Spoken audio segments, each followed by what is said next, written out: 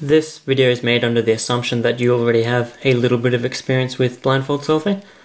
In a way, M2 is very similar to the classic Pokémon method. That is, you do a setup move, then an algorithm, then undo the setup move. With the M2 method, DF is the buffer, and the idea is to set up the target to UB, then do M2, then of course undo the setup move. So after every piece you solve, you offset the M slice by an M2. This means UF and DB will continuously be swapped, then swapped back after each target you solve. But this will only work if the M slice is preserved after the setup move. So after the setup move, UB is the only piece in the M slice that is allowed to change. We'll start off by solving these edges with M2. So the cycle is DF to FR to DL. The first thing you want to do is find a way to bring the first target, FR, to UB without, of course, disrupting any other pieces in the M slice. So that means you can't just go R U prime because you disrupted UF, but you can do U R U prime. So that brought FR to UB, and everything else in the M slice is unchanged. So that's the setup. Now we can do M2 and undo the setup. The next target is DL. The way we can set this up is to do U prime L2 U. Again, notice how everything else in the M slice is unchanged, so that's a good setup. Now M2 and undo the setup. Solving pieces outside the M slice is pretty straightforward. The most difficult part about the M2 method is shooting to UF, FU, DB, or BD.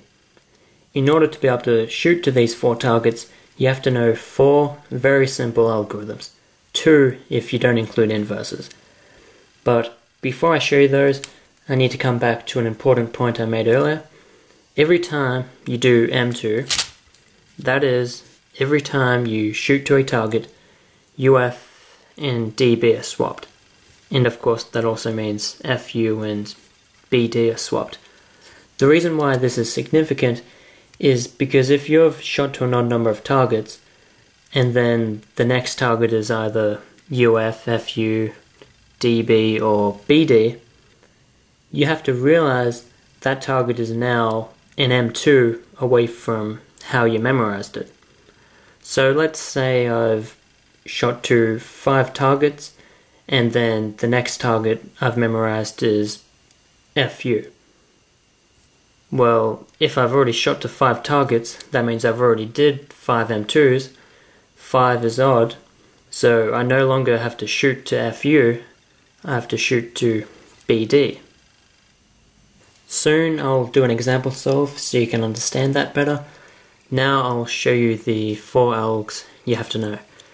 If you want to shoot to UF, you do this. And if you want to shoot to DB, you do the inverse. Now, normally this piece would belong there, but since the M slice is out by an M2, we have to actually shoot to DB. That can be done with this. If you want to shoot to FU, you can do this.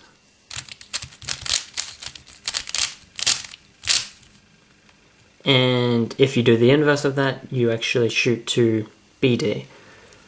So again, this would normally belong at FU, but since the M slice is out by an M2, we have to actually shoot to BD. That can be done by doing this.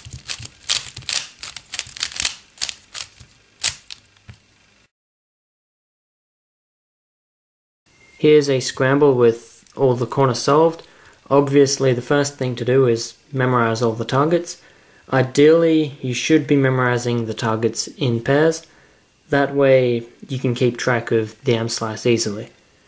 The first target is RF, which goes to FU, which goes to BR. Now we have to break into a new cycle. I'm going to choose to shoot to UB, since all you have to do to shoot to UB is M2. So I'm going to break into a new cycle by shooting to UB. Then that goes to UR, which goes to FL. Then that goes to DB, which goes to UL. Then to RD. Then DL. Then LB. And LB comes back to UB. So that's the memorization done. Now for the execution.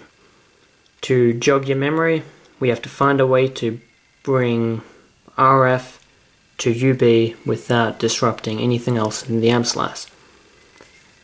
You can rotate it for this, but I'm just going to keep things simple by holding it in the same orientation. So this can be put to UB by applying the moves B prime, R2, B. That's the setup. Now you can do M2 and undo the setup. This is where you might get confused. We memorized this as shooting to FU, but we've already shot to one target. And since 1 is an odd number, it means we've done an odd number of M2s. So we don't shoot to FU anymore, because the M-slice is actually off by an M2. So rather than shooting to FU, we need to shoot to DB. BD, sorry. Right there. That can be done with this. The next target is BR, which can be solved by doing U, R prime, U prime, M2, undo the setup.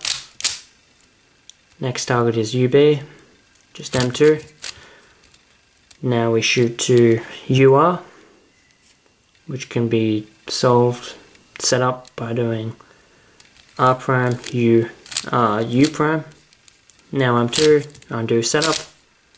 The next target is FL, right there. That can be set up with U prime, L prime, U.